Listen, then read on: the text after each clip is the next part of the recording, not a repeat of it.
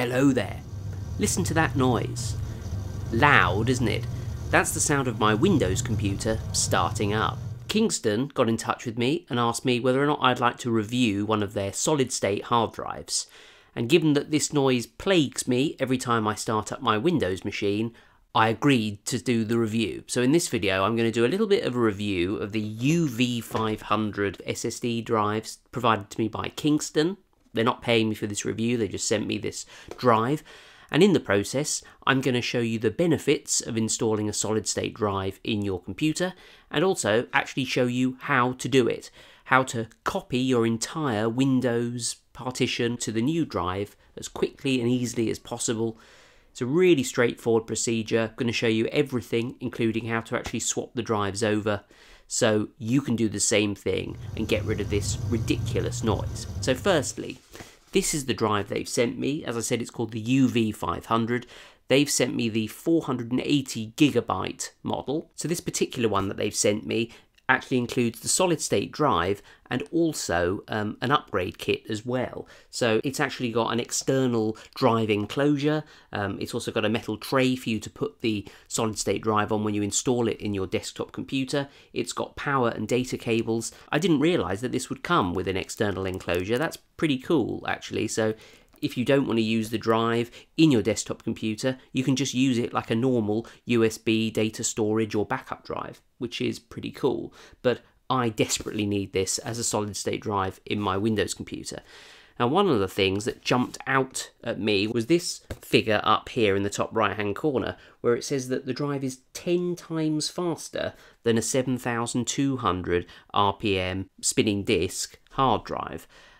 It sounds like one of those kind of made-up stats, but as you'll see in this video, it's actually true. Now, obviously, Kingston is a well-known memory and hardware manufacturer. They're very trustworthy. This particular drive comes with a 5-year warranty, so the actual drive itself is extremely light, like surprisingly light. It's incredibly small, it's 2.5 inches, and I was quite surprised to find that it's actually compatible with my desktop computer, which is pretty old now, like 5 or 6 years old.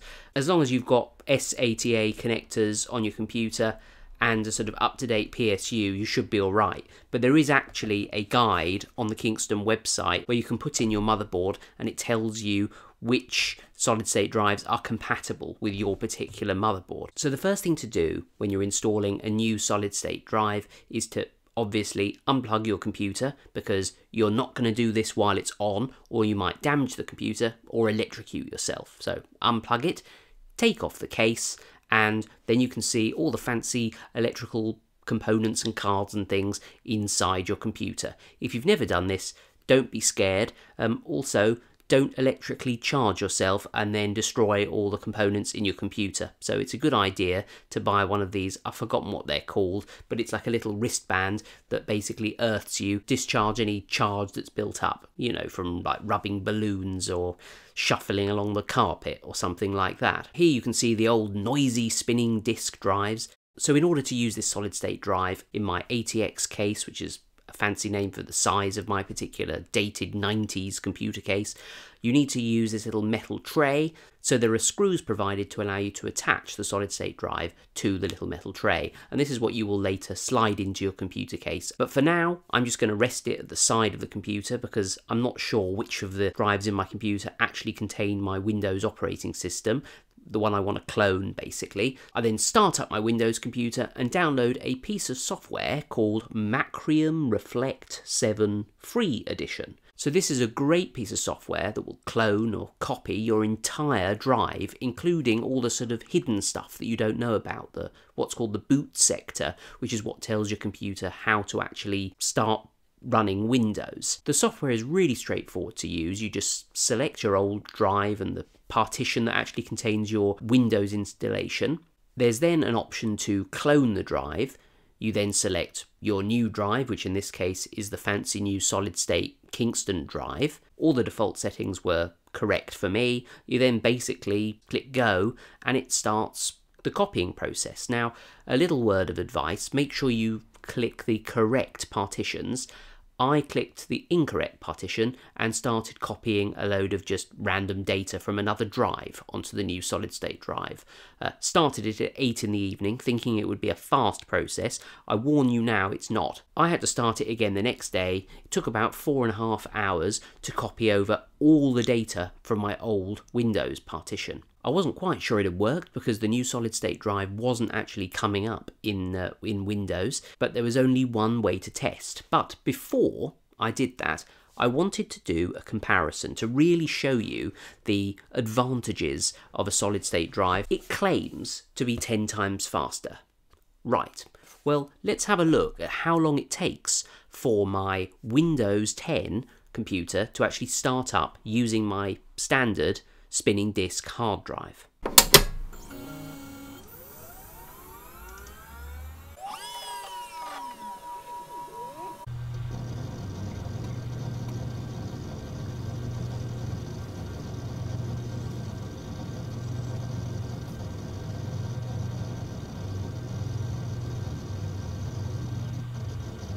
So you can see that in addition to being incredibly noisy, it takes about a minute to get from pressing the button to the login screen for Windows 10, which is quite significant.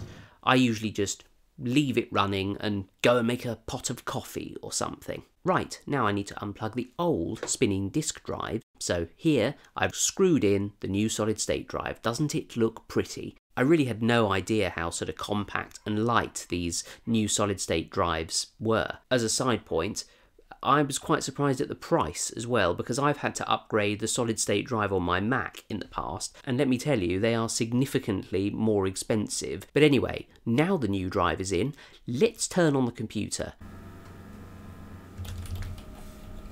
Okay, so the first thing to notice is it's completely silent. That annoying sort of machine gun noise has disappeared and left just the quiet whir of my computer fan.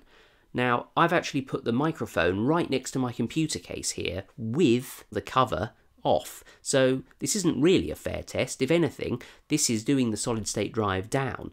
I can tell you that with the outer case on, my computer is now virtually silent. No spinning disks, no accessing sounds, just the very quiet hum of the PSU. In fact, my television, which is one I use as a computer screen, is actually now louder than my computer. This has been a complete success in that regard. But sound isn't everything, and this claims that the drive is going to be 10 times faster. So let's start up the computer and see what happens.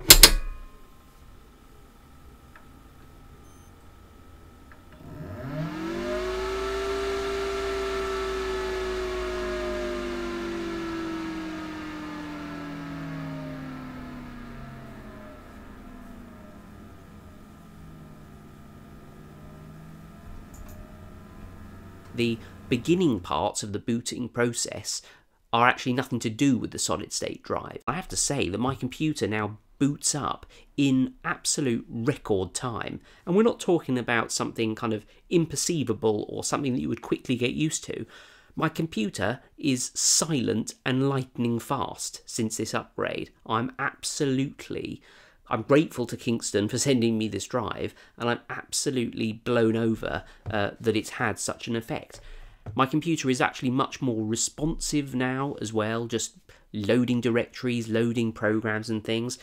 If you are using a spinning disk drive in your Windows computer, I strongly recommend that you upgrade to a solid state drive, and you know, since I've been looking at this one and this has gone so well and it's so quiet and so fast, I guess I have to recommend this Kingston UV500 drive, for which I will leave a link down below.